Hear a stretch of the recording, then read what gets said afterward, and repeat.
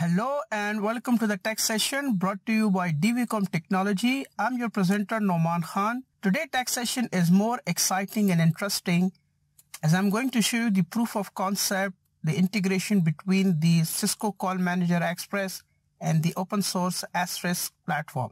This integration is using iNTACT Asterisk. iNTACT is fully supported, and in fact the local distribution of Asterisk supported by DVCOM team. We have a certified team of professionals that can help you to manage and install Asterisk and then give the proper support. And the Cisco Call Manager that we are using is the Cisco Call Manager Express, the ISR router. Before we jump into the demonstration, let me try to understand the topology itself.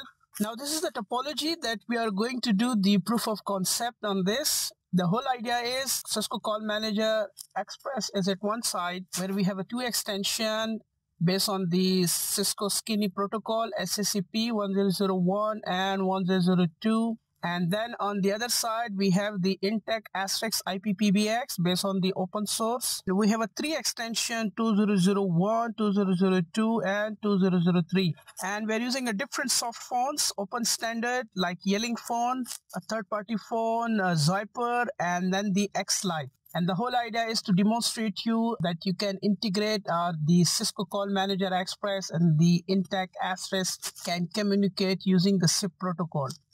Now this is one of the scenario or the topology, but beside this, you can use this combination in a different situation. For example, you can use the iNTACT Asterisk as a voice gateway for your Cisco router, or you can use this in a situation where you have a remote branch and you want to connect, you want to add more extension, you are going to upgrade or expand, or you can have the remote branch PSTN you want to connect back into the Cisco that you can use, or in a situation where you don't have the free port, the PVDM available on the Cisco ISR router and you need additional ISDN connectivity, then again you can use the iNTACT Asterisk IPPBX and can do this combination to be able to communicate your calls or land the calls on the Cisco ISR router, inbound and outbound calls. Now let's jump into the proof of concept or the demonstration. Yes, now this is my Cisco SCCP phone and you can see the extension 1002.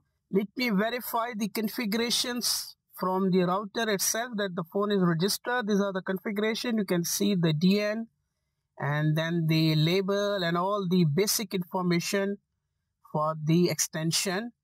And then on the other side, I have this Zyper phone that is registered to the iNTACT Asterisk PBX. And this is the IP address using 2001 extension.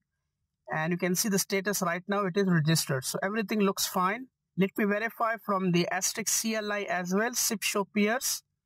And you can see the SIP extension is registered. And you can see one more additional thing is the Cisco CME peer-to-peer SIP trunk is also there.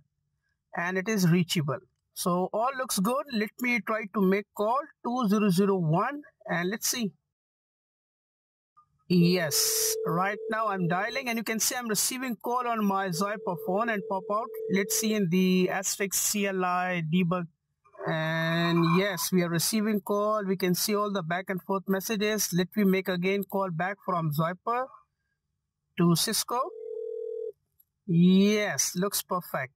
Here again we can see the call is going back. So it is extension to extension dialing between the Cisco ISR router and the Asterisk PBX.